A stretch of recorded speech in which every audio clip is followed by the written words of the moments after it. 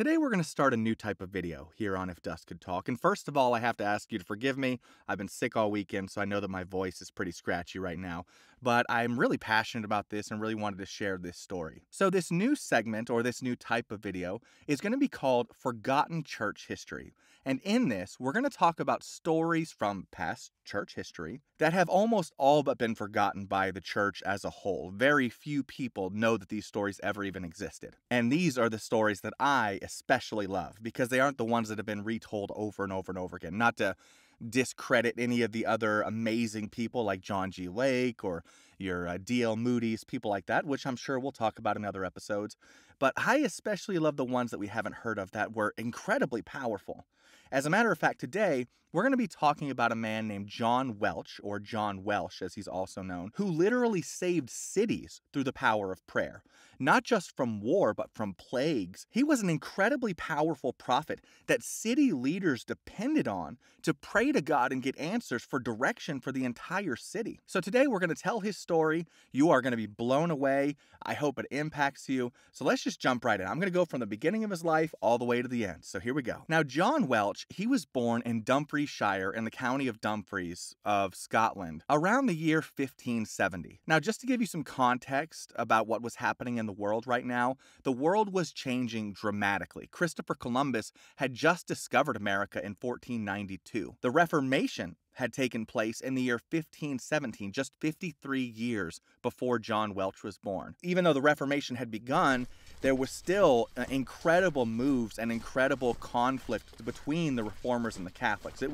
There was wars going on because of all of this, as we'll see a little bit later on here. And there was incredible division in Europe because of the Reformation. Now, Martin Luther himself died in 1546, but the Reformation movement, it was still moving very, very powerful. As a matter of fact, most historians consider the Reformation to have formally ended in about 1648, which means that John Welch was not only born in the heat of the Reformation, but he died while it was still going strong. So in 1570, there was a whole lot going on in the world when baby Welch was born. I mean, Ivan the Terrible supposedly became a Protestant Christian that year.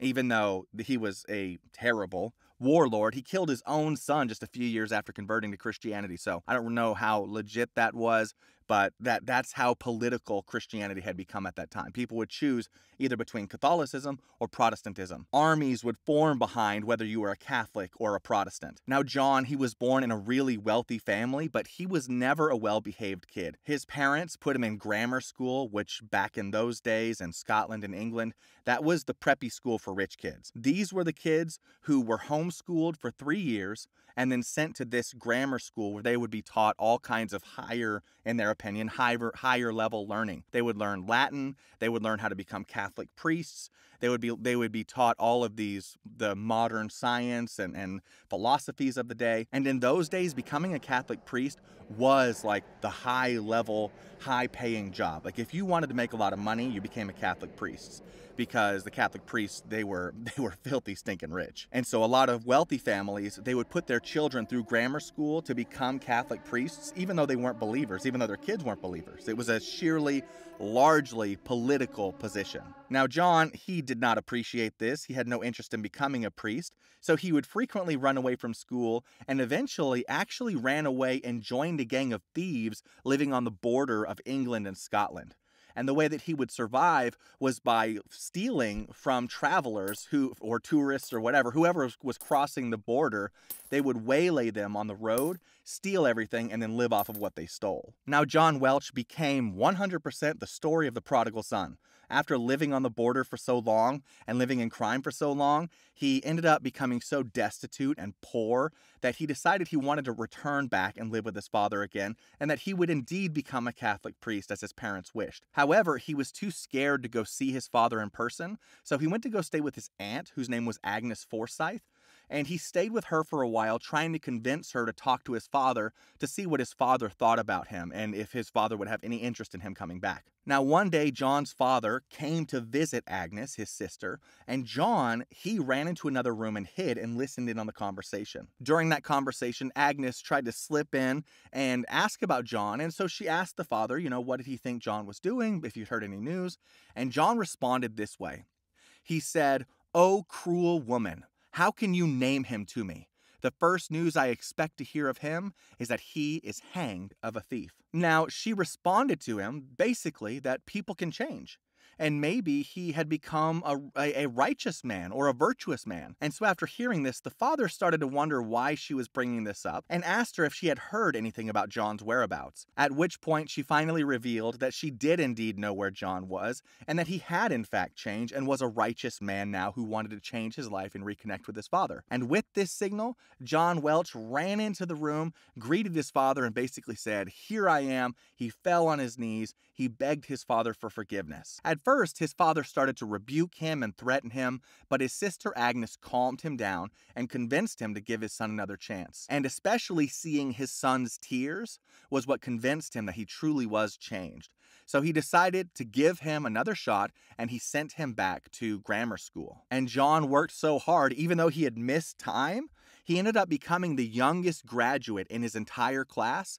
He was said to be exceptionally smart, and he graduated Edinburgh University in August 1588 at just 18 years old. And from there, he was sent out straight into ministry. 18 years old, he was sent out to a town called Selkirk, which was a little further north. It was still in southern Scotland, but further north from where he lived. And this place has, for all of this time, has always been a really small town. As a matter of fact, in the most recent census that I've been able to find, the town there only has 5,784 people living. And while John was there, this was still right in the middle of the Reformation. So there were all of these Protestant churches that had been founded, but they didn't have any pastors over them. There was extreme persecution from the Catholic Church there against the Protestants. And so there were especially 5 specific churches that didn't have any pastor over them because they'd been planted. The pastors had either been kicked out or killed or something. They had left for some reason. And so John, at 18 years old, was made pastor of all 5 of those churches. He begins his ministry, and whenever he finally really gets started, he had turned 19.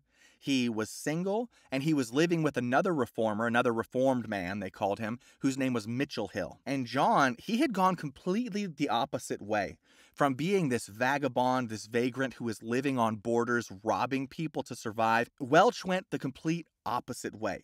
He was known as a man of incredible discipline. He would go every single day, 7 days a week, to preach in each one of those different churches, switching them out every single day. And these were small churches, okay? This was, like I said, right in the middle of the Reformation. The Reformation was still, it was big, but it wasn't popular just yet, especially not in this part of Scotland. And so he would have a handful of reformed people come in, but a lot of the people who came to these churches, they were Catholics who just came to either argue with him or to heckle him or just to cause problems within the church. And so John's only real way to respond to this was to draw even closer to the Lord.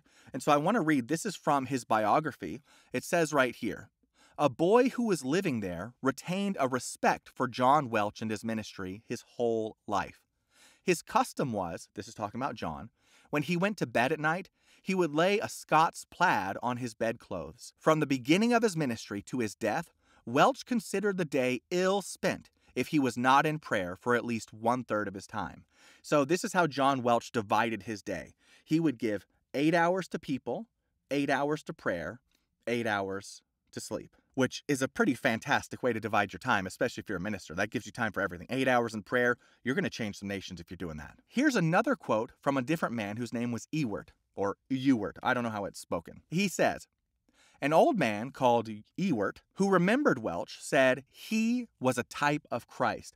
That's a really, really big thing to say about somebody. But he said this because Welch had commanded so much respect from his ability to hear the voice of God, and he was very well known as a prophet, which we're going to see in a little bit. So throughout his entire ministry, he faced incredible persecution, especially because the Protestants in those days, they were largely protesting the wealth of the Catholic Church. And so a lot of the Protestants, they lived in incredible poverty and wouldn't even take up offerings. They would maybe hang a box on the side of the church for people to come put money in voluntarily if the Spirit led them to, but they didn't ever try to pressure anyone into giving because that's what the Catholics did. And so if he saw someone, especially someone who claimed to be a Christian, dressed in nice clothes or living above what the common man lived, he would rebuke them pretty solidly, which was most of the Catholics in the area. And so there was a man named Scott of Headshaw.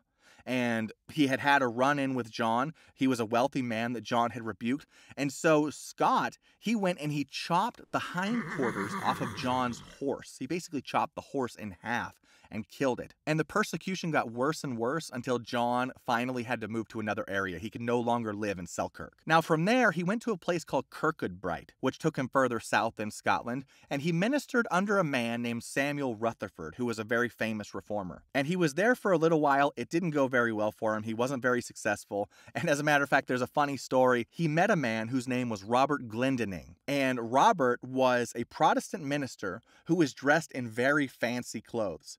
And John meets him on the street, finds out that he's a Protestant minister, and immediately starts rebuking him for dressing the way that he was. He's telling Robert he needs to stop focusing so much on his clothing and start to think more about reading his Bible and studying the Word of God and learning to live like Jesus. And as a result of this whole conversation, this apparently random confrontation on the street, he finds out that Robert was the one that had been sent to replace him in his ministry because he wasn't very popular there. And that's essentially how he was replaced in Kirkcudbright, and he was sent somewhere else to minister. Now don't feel too bad for John, because in Kirkcudbright is where he met his beautiful wife, who was, believe it or not, the daughter of the mega famous, mega influential John Knox, who we will almost certainly talk about in another episode down the road. Now, over the next few years, John's life was just full of all kinds of different adventures, and he was always controversial, as is the case with pretty much any reformers or anyone who makes any kind of a difference. There's going to be some conflict wherever they go. One example is in December of 1597, he was asked to speak at a gathering of ministers in Edinburgh, and it was there that someone from that whole council, from that whole conference, they claimed that John said during the conference that the king of Scotland was possessed by a devil, by a demon, and that all the 7 council members who gave advice to the king were also possessed by a demon. According to John, this was not true. He never said that. But regardless of whether he said it or not, the report got back to the king, and the king sent messengers summoning him to the court to face the king himself. And John, being convinced that he was going to be executed by this, he fled and went into hiding. And he remained in hiding for 6 months until the king finally exonerated him. Now, finally, in the year 1600, John moved to the city of Ayr. Now, John Welch is also known as John Welch of Ayr, or John of Ayr. And because this is where he finally found his footing. He was only 30 years old, and this is where he found really his calling.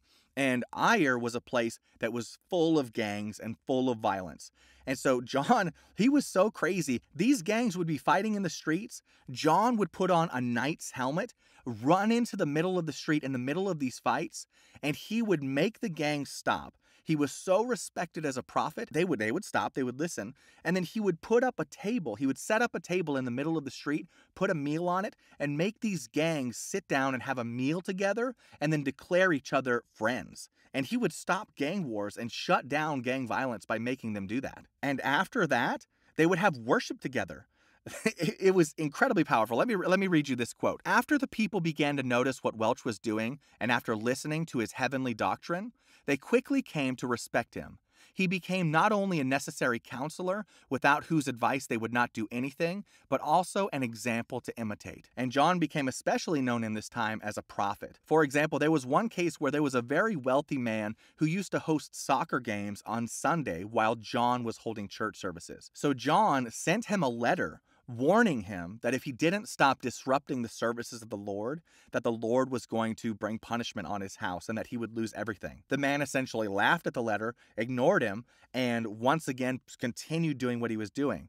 He was hosting these soccer games that were very disruptive to the services, and people were choosing to go to the soccer games instead of going to hear John preach. So then John one day just showed up on the man's doorstep with a prophecy, and he said that because he had ignored the advice given to him from the Lord and would not stop profaning the Lord's day, therefore the Lord would cast him out of his house and none of his children would enjoy it. And that happened immediately. The man lost everything he had and came and repented to John, asked for forgiveness, and was saved himself. Another thing about John, he never slept a whole night. He said that he could not believe that any Christian, any sincere Christian, could sleep an entire night without waking up at least once to pray. That's how dedicated he was. And his wife, Elizabeth, she often told others how she would wake up in the middle of the night, find her husband not in bed, and she would go to his office or his prayer room and find him laying on the ground, groaning, "Lord, won't you give me Scotland?" He was so completely consumed with the presence of God and the love of God that he would glow oftentimes. There were several witnesses to this. In one particular story, his wife Elizabeth had invited a bunch of neighbors to come over to have like a little get together, small group, whatever you want to call it. And John, he wasn't a people person.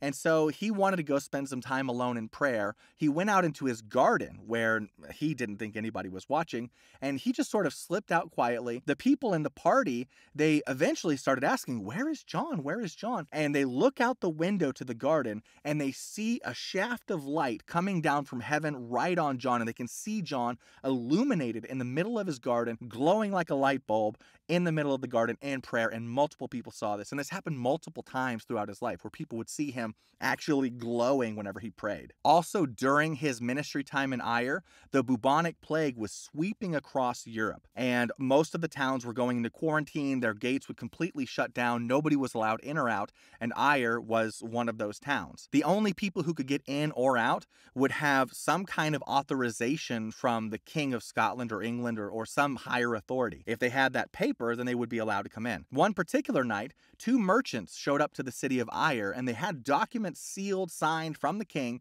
saying that they had permission to come into the town. However, the guards of the gate had word from the mayor of the town that they had to get permission from John Welch before they could let anyone in, because John had to consult with the Lord. So these 2 merchants show up. The guards say, "Sorry, we have to go talk to John first." They go to John. John comes out to the gate. This is the middle of the night. The merchants are there, not understanding. They've got their papers. They've got their packs with all their goods. And this is what his biography says. Taking off his hat, he looked up towards heaven. After a short space of time, he told the magistrates that they would do well to discharge these travelers from their town, affirming that the plague was in the packs of cloth. So the magistrates commanded them, the merchants, to be gone. They went to Cumnock, a town about 20 miles away, and there sold their goods, creating such an infection in that place that the living were hardly able to bury their dead. This made the people begin to think of Welch as an oracle. Yet, though he walked with God and kept close to him, he did not forget man. Now, it was at this same time in 1604 that King James commissioned the King James Bible to be translated. Yes, this is that King James. Now, I gotta warn you, this is the part that might make some of you mad. This is not my fault. This is just history. Many of the Protestants really disliked King James. They did not believe that the King James Bible was holy. They actually thought it was corrupt. They thought it was sheerly political. And John Welch was one of those people. As a matter of fact, the Reformers, the majority of the Reformers, did not use the King James Bible. They used the Geneva Bible. The Geneva Bible was the one that was actually translated by the Reformers, while the King James Bible was translated by King James and his people. So a lot of the Protestants actually saw the King James Bible as the corrupt version, as the political version, and the Geneva Bible was the one of the actual Protestants, because they're the ones who actually translated it. It was also common knowledge among those times. It was commonly accepted knowledge that King James was a practicing homosexual. He had several lovers. He also severely persecuted the Protestants, including John Welch, as we'll see. And so they did not see him as a benevolent king. As a matter of fact, let me read you a quote on King James from the Protestants. It says, "The reason why James VI was so set on the bishops," meaning why he was so taking the side of the Catholic bishops, "was neither their divine institution, which he denied they had, nor the profit of the church, which he would gain from them. For he knew well both the men and their communications, but merely because he believed that they were useful instruments to turn a limited monarchy into absolute dominion and subject them into slaves. Always in pursuit of this design, he resolved first to destroy general assemblies, the Protestants, knowing that as long as they assembled freely, the bishops could never get their designed authority in Scotland. So this is basically saying King James was set on destroying the reformers so that the Catholic priests could have control, and therefore he would have ultimate control because he controlled the priests. So because of this, King James was constantly being confronted by the Protestants. As a matter of fact, there was one particular service where King James went to a Protestant meeting, and he was rebuked so harshly that he began to cry openly in the meeting. So because of all this, King James persecuted the church more and more and more. John Welch was one of the people that he persecuted, and so one night James was out in his garden praying, glowing as usual. He didn't come inside, and he was out for much longer than usual. So finally his wife came out and asked him why he was taking so long to come inside and go to bed. And he told her that it was because the Lord had just revealed to him that he would never preach in Scotland again. A few days later, he was arrested by King James, and he was sent to Blackness Castle. It's where some of the most famous reformers were imprisoned and eventually executed. However, John was not executed. He was kept in prison for quite a long time. It was a really rough imprisonment. It caused permanent damage physically to him, and then he was exiled to France. And miraculously, when he arrived in France, God gave him the language and he was able to preach in French within 14 weeks of being there. There were a lot of other miracles that happened. We don't have time in this video to go through all of them. I mean, he raised the dead. He did all kinds of incredible things. But I want to share one last miracle with you to close this out. So while John was living in France, he once again became a minister, and he was ministering in one particular city that was at war with King Louis XIII. And King Louis's army completely besieged the town, the city that he was in. And the battle was so fierce that one night a cannonball tore through the side of his house and ripped his bed out from under him. And he was unscathed, but his whole bed was destroyed. Now, there was one particular day, the battle was so ferocious. And yet John, he went onto the wall where the French army was trying to invade the city, and the people of the city were fighting against them. John got on that wall and started to preach to both sides of the army. And as he was preaching, both armies stopped fighting, sat down, and listened to him preach. So the Duke, who was leading the French army, he went back to King Louis. And the king, of course, asked him, "Why did you stop attacking the city?" And he said this, "Never a man spoke like this man." So King Louis, he had to know who this John Welch was. So he sent an invitation to John to come meet him in his tent. John went, and the French king asked him why he should be allowed to preach on the walls or anywhere. And John responded like this. He said, "Sire, if you did right, you would come hear me preach, and you would make all of France hear me preach too. For I preach that you must be saved by the death and merits of Jesus Christ, and not by your own. And I preach that as you are the king of France, you are under the authority of no man on earth. Those men who hear you subject you to the Pope of Rome, which I will never do." And the king replied, "Well, well, you shall be my minister." And so as a result of this meeting, King Louis, he actually lifted his siege of this city in France. He left them to freedom. So John went back into the city, and he then declared to the city that they were free from the siege, but kind of like Jonah, he told them that if the city didn't repent, that God would send Louis back and destroy the place. The city did not repent, and Louis did come back a time later while John was still living there. And as he was attacking the city, Louis sent in an elite force of soldiers to get John out of the city right before he destroyed it. Thus, John was spared and the city was destroyed. So at the age of 52, John's body was completely destroyed with all of the hardships of his life, with his imprisonment especially. It just destroyed him in so many ways. He could barely breathe, and so he said that he felt like the only way he could get better is if he could breathe the air of Scotland again. And so his wife and friends, they went to King James, the King James of the Bible, and asked him if he would have mercy and let John Welch return to Scotland one last time to breathe the Scottish air. And this is what King James responded. He said, "Give him the air, give him the devil," which was thus saying, no, you can't come back. However, they did manage to convince him to let him go to London at least one and preach one last time. And it's interesting because the King James said that he would allow John Welch to return to London if he promised to die after preaching that one last time. To which John agreed. John then went to London and preached his very last sermon, which they said he preached long and greedily, because he wouldn't get down. So he probably preached for hours and hours. He came down, he left the pulpit, went home, laid down, and just released his spirit, and he died at the age of 52. I hope this story has been inspirational to you and that you've learned something new about this amazing God that we serve and the people who have served him that we have forgotten about throughout the years. If you did, please let me know if you know of anybody else in church history like this that maybe has been forgotten, and maybe I'll do an episode on them. I hope you subscribe and like, and I hope to see you in the next video.